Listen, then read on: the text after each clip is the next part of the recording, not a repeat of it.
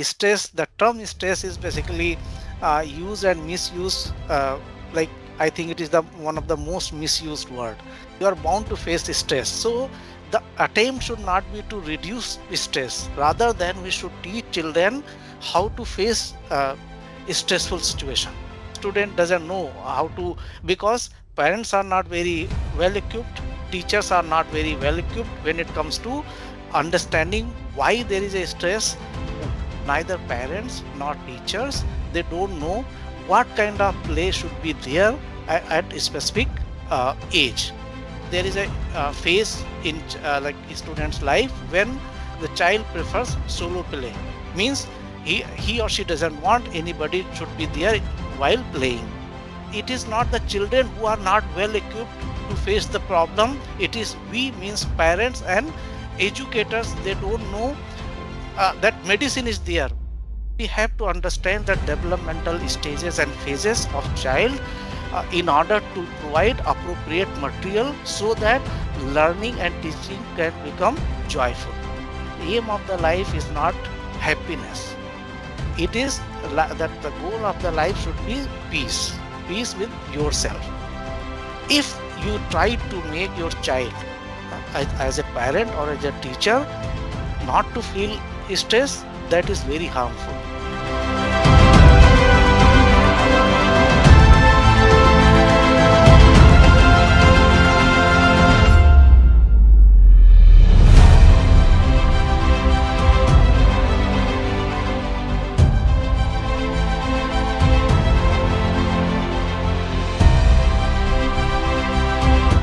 This is very difficult.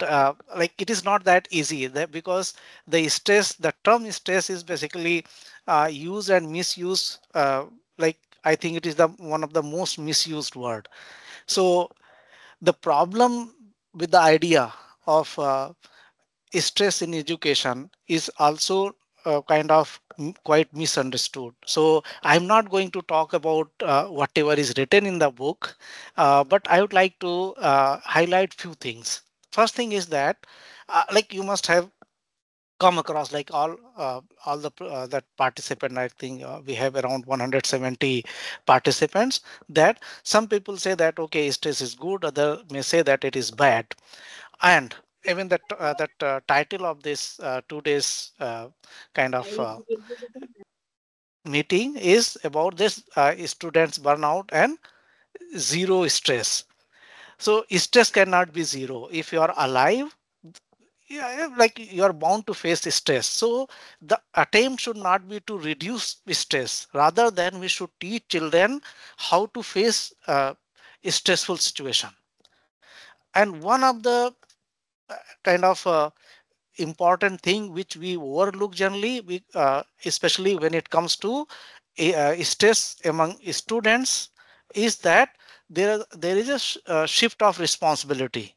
So parents think that whatever problem my child is going to face, it is the responsibility of teacher in the school, right from kindergarten to like say up to school like +2 level. And teachers think that like the student is there in the class, like say maybe 6 to 8 hours. Parents are not doing enough. So it is a kind of like say tussle between kind of shifting responsibility between parents and teachers. Similarly, even student is at loss. Basically, student doesn't know how to, because parents are not very well equipped. Teachers are not very well equipped when it comes to understanding why there is a stress, what sort of mechanism should be used to basically minimize the stress. And even those who think that they are kind of expert in the area, they are not quite well equipped. So first thing is that we have to understand why is there any need to reduce the stress or to make children to face the stress, and why it happens. So it is not that like child is not capable enough to face a stressful situation, or school is not capable to provide opportunity or kind of condition so that child can face stress. Similarly for the parents.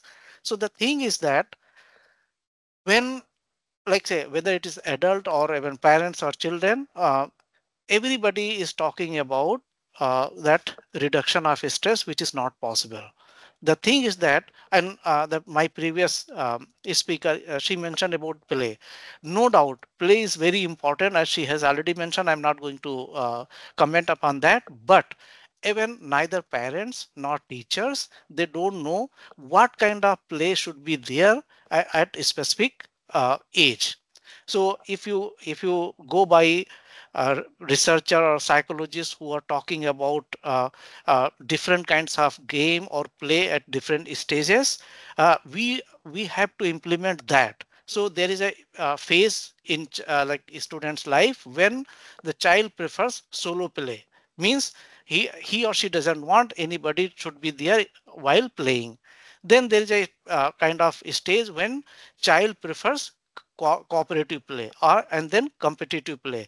So just giving, like say, just Sanjana, I am not commenting on that. I'm just bringing the point that we it is not the children who are not well equipped to face the problem. It is we, means parents and educators. They don't know that medicine is there, but that medicine requires that uh, that proper dose and proper timing, and we are failing in that.